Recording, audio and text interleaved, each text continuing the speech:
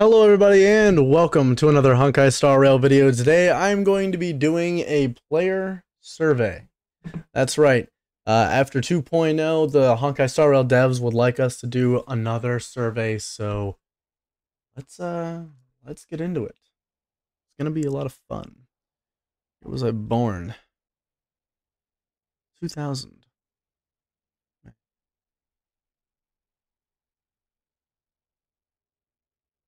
Okay. I would say I'm very satisfied. I think the game is great so far. Actually, I think the game is really good at the moment. There's a lot of characters I'm excited for. I'm happy with the state of my account. Hint, there's gonna be a video where I talk about my account, coming very soon. Because I have max Trailblaze level. I've had it for a while now, but I need to, make a video where I update the status of my channel now that, now that I'm there. Or not the status of my channel, the status of my account. So, in the past month, actually solving the puzzles or mechanisms, mostly because there are so many, like the 3 puzzles that are added in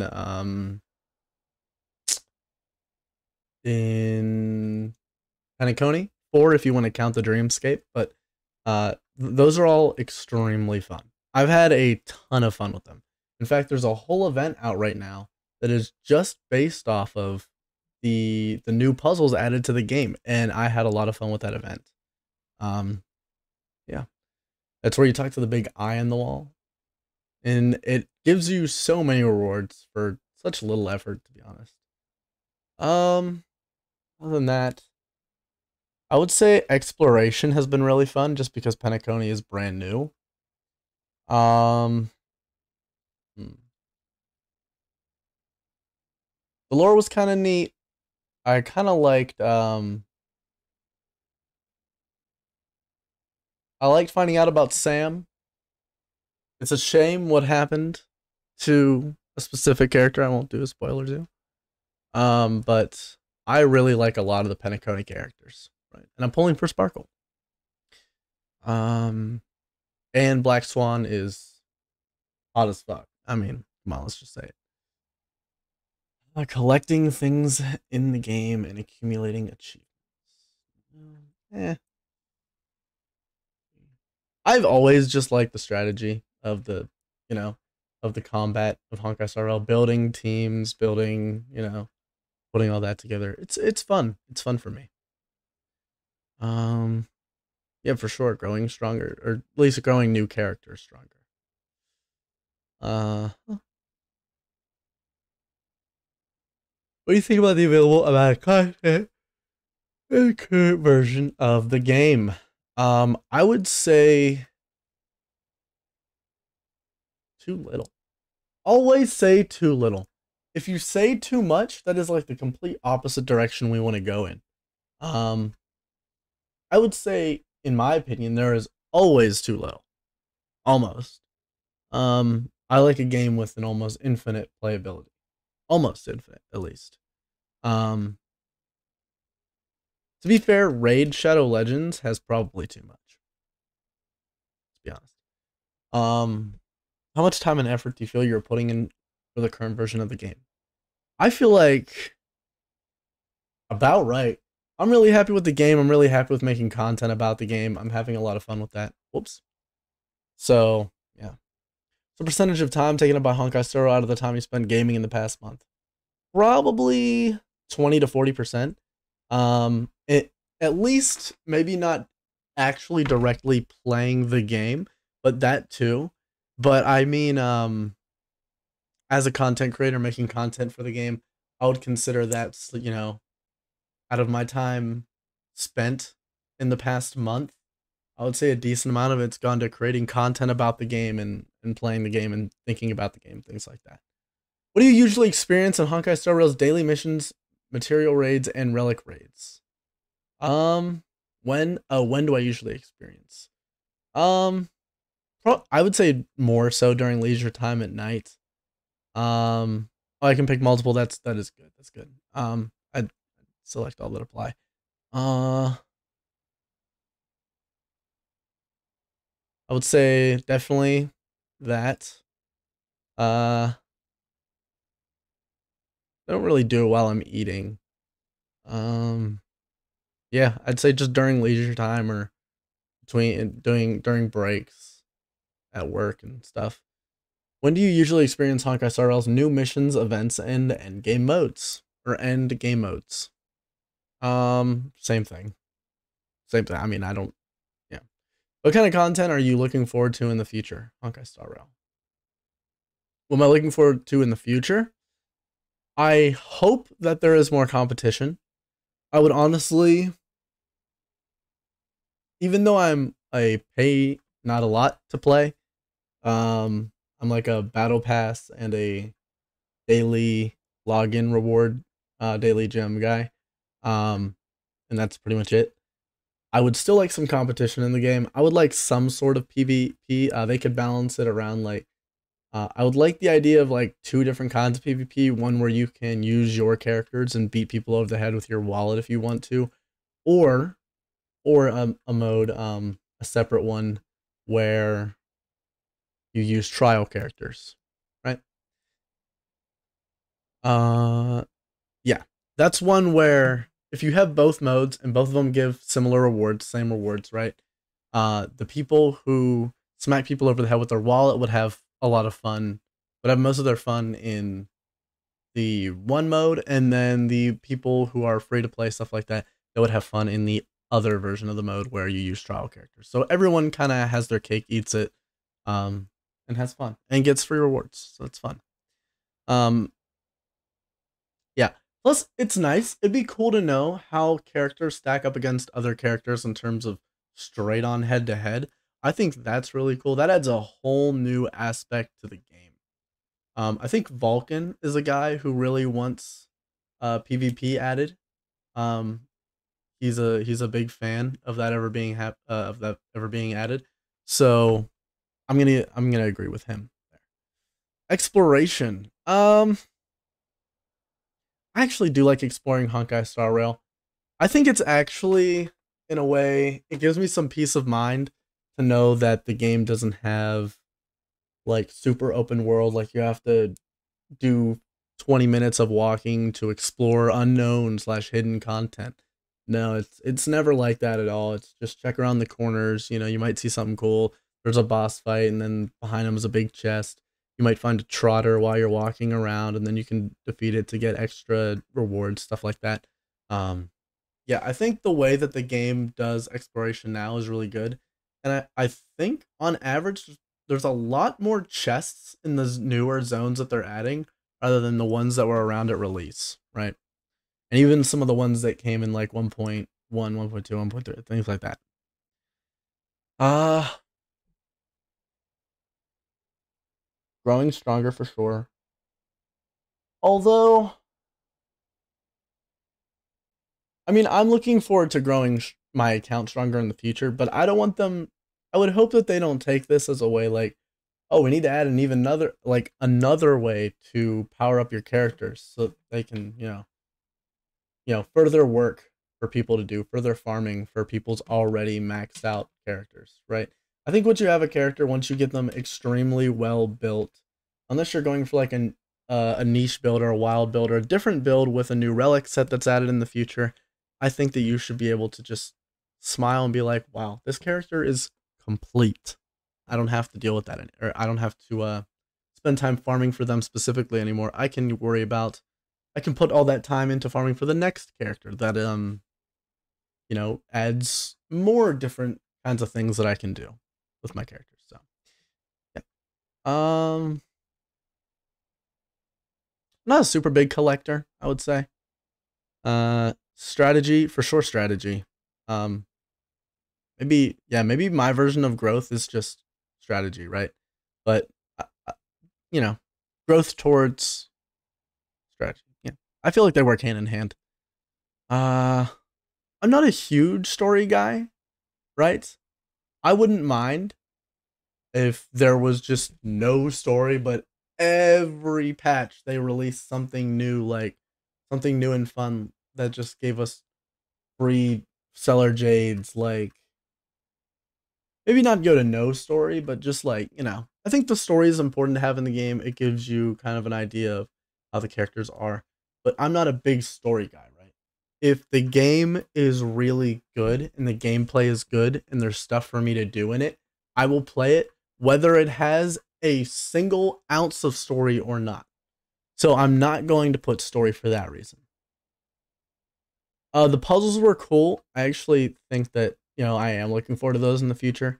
I don't want them to go overboard with puzzles. I think that the amount that you had to do puzzles in the MSQ was actually really, really good. A really, really good ratio. And then if you wanted to do even more puzzles, there's a whole event built around it. And that is really fun, really fast, and easy to do. So, yeah, that's what I liked. Mobile phone for sure. I use that, and I use PC. Those are the only things that I use. Which type of games have you played on mobile/tablet devices? Honkai Star Rail is really the only one, guys. I've played not turn-based RPGs. I thought that was just turn-based. Yeah, I don't play Wild Rift really, even though I play League. Okay, this has Raid in it. I guess turn-based RPGs because that Honkai Star Rail is that, right? So I was right. Um, I've played Hearthstone. I definitely in the past year for sure. Yeah, I play Hearthstone Battlegrounds. I get into it for a few weeks or months every so often, and then that's really it. So I would say that's pretty much it. Just Hearthstone Battlegrounds, um, and my gotchas. Like I've tried Dragon Dragonair Silent Gods. I think that game is not bad. I really hate the fact that I logged in and they reset all my characters to 0. I didn't know they were doing seasonal resets. I think that in a gotcha where the whole gameplay loop is like leveling up your character, I just thought it was so lame. Like imagine, right? Every imagine for 2.0, right? They reset every single Honkai Star Rail character that you have to E0, took all your gear off of them, and set them back to level 1. They don't have any of their ascensions. All your light cones went back to level 1. Are we joking? No way, man. That really killed the game for me. That literally one-shot the game for me. PC, this one's going to be something. So for sure, I play like literally every kind of game on PC. Let's be honest. I play League. I've played a lot of MMORPGs. I played New World. I've played WoW Retail, and Ascension WoW, which is like a private server. I've played Honkai Star Rail, so it's the turn-based RPGs, which is also covers in a way all open world games for sure. Yep, that's a lot of MMORPGs are open world games. Um, Along with things like Wizard 101, Pirate 101. I played those. Let's see. Shooters, yeah, I've played Valo probably in the past year, I would assume. I actually have played the Civ series. There's that. Action RPGs. Okay, that would be like the Dark Souls series, things like that, Sekiro. So I have played Elden Ring in the. I mean, like I'll give myself the dub. I played it for like an hour, not because I didn't like it. Hearthstone Battlegrounds for sure. Not because I didn't like it, just because like I have to be in a very specific mood if I'm gonna play a single player game, and that mood comes around once every like 500 years. You know. Casual puzzle game, not really. Sandbox games. I do play a lot of survival games. Um, like building survival games. So since Minecraft was there, I'll put that there. Which of the following games have you played in the past year? League, Baldur's Gate, Valorant. Yep. WoW, Dota 2. I played them all. Where's the here's the Heroes of the Storm? Which of the following games have you played for more than a month? Lamau? More than a month. Yikes. This is literally, I'm telling you guys, this is my only, why don't, so like, why don't they have Raid here? You know what I mean? These are clearly all gacha games. They don't have Raid here, and they don't have, I mean, I see definitely pretty much all of these have like an anime theming. They don't have Raid here, and they also don't have Dragonair here. But yeah, none of the above for those games. You have any further comments of suggestions? Love the game. In creating on. Love the game.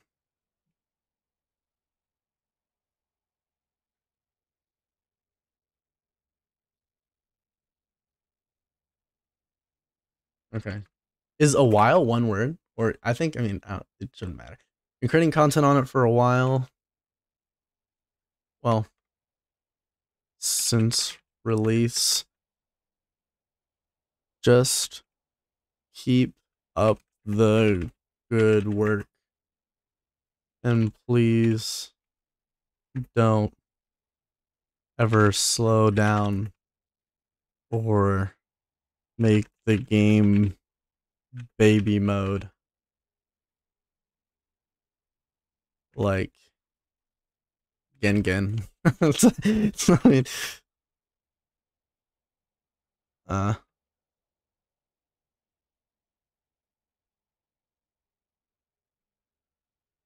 was going for the kind of like the cringe like yikes face. Because I mentioned Genshin. This one. Grimacing face.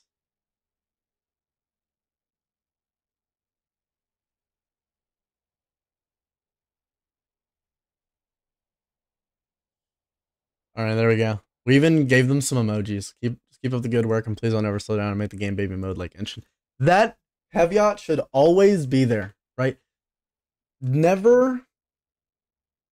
If you make them feel like they've done enough, the game will have a much higher likelihood of becoming much like Genshin, where it'll slow down, the content will stop coming in, the good content at least, that they've added every patch. The QOL patches will stop coming, you know.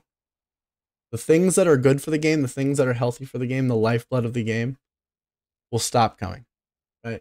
Because they'll be like, oh, we've done enough. Let's just add a little bit of story, some events, and then sit back. Oh, let's nerf that boss. They were complaining about it. It was a little too strong. Let's just nerf it. Oh, now everybody can do it. It doesn't even matter like what you. Oh, hey, that's inclusive. That's inclusivity. Yeah, yeah. We don't want the game to become like that, guys. We don't want the game to become like that. So, give the Honkai Star Rail devs their flowers, but always keep your hand on them as well. You know, just in case we have to yank them away for a little bit. Okay, because it's the reality of the modern day. You have to keep game devs on their toes, right? Because you know that's just how it is. But anyway, thank you all for watching. If you like the video, like the video. If you dislike it, dislike it. I hope you guys also are giving these devs feedback. They've been doing a wonderful, amazing job, and I hope that the train never stops, right? I hope that the train never stops. Right? So, peace. Subscribe.